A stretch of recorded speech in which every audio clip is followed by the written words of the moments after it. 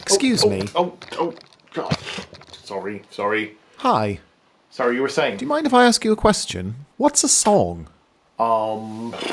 Yeah, so...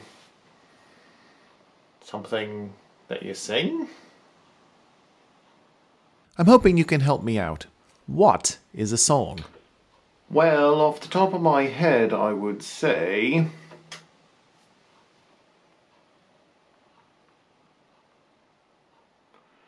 a short poem or other set of words set to music or meant to be sung. Do you have a good definition of what a song is? A song is a recipe, not a meal.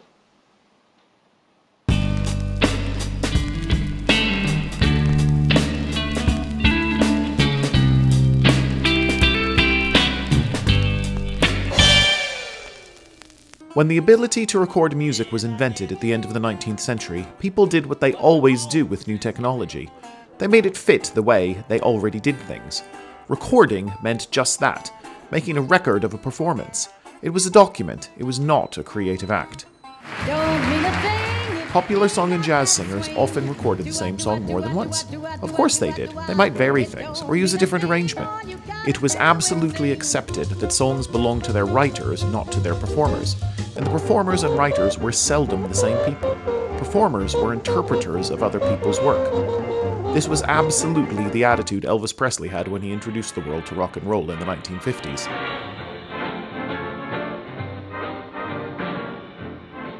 We work in the same way, only in different areas.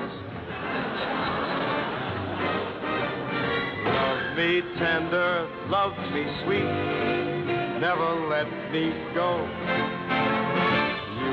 Many of his early hits were songs made famous by other people, and Elvis never wrote his own songs. Buddy Holly, yes. Elvis, no.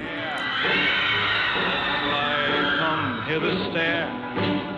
Let strips my conscience bear its. Then along came the Beatles in 1967. Having spent several years playing through small amps at screaming, and I mean screaming, fans, the Beatles gave up on live concerts. They would still record, but now the recording, the thing that happened in the studio, was the event itself. It wasn't meant to reflect what they were doing on stage, because they were never going on stage again. And so every minute detail became important. The studio itself became an instrument. From then on, the studio version of a song was the version. When you went to concerts, you would talk afterward about how far the band veered from the recorded version. That was the benchmark. A song was no longer chords, words, and a melody. A song was every nuance, every inflection, everything that happened in the studio was the song.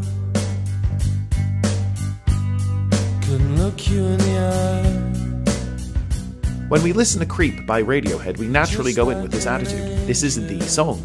The syncopated, distorted guitar, the faltering, half-mumbled vocals. We anticipate every moment, every breath. You float like a feather in a beautiful world. I wish I was special.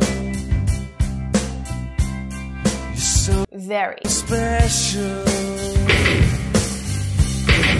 But I'm a creep. I'm a widow. What the hell am I doing here? I don't belong here. I don't care if it hurts. How strange it was then when Postmodern Jukebox came along with their own version. No distorted guitar. That was replaced by a strolling, lolling horn section. The creep himself, Tom York, was replaced by the distinctly uncreepy Haley Reinhart. And so, while a whole new version of Creep was born, there was also a sense of rediscovery. Postmodern Jukebox don't reconstruct songs, they interpret, like they did in the old days. There's a distinct attitude change. Give me the chords, give me the words and melody, the rest is up to me. And if some of the chords, words, and melody get changed, well, that's music.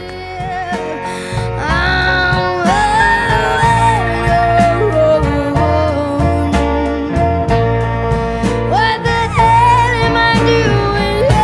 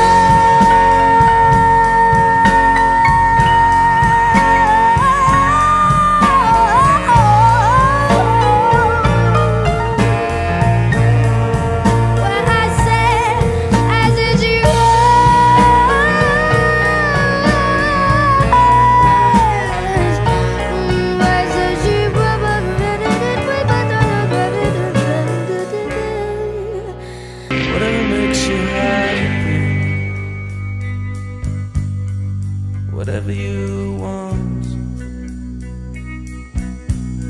You're so Very. special. I wish I was special, but I'm a creep.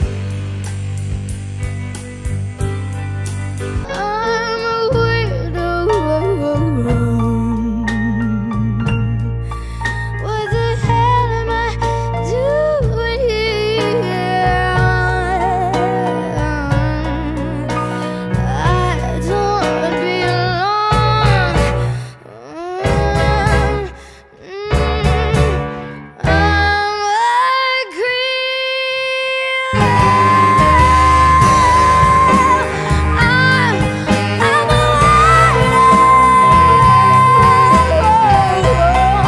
What the hell am I doing I don't belong here. I don't belong here. A song is a recipe, not a meal.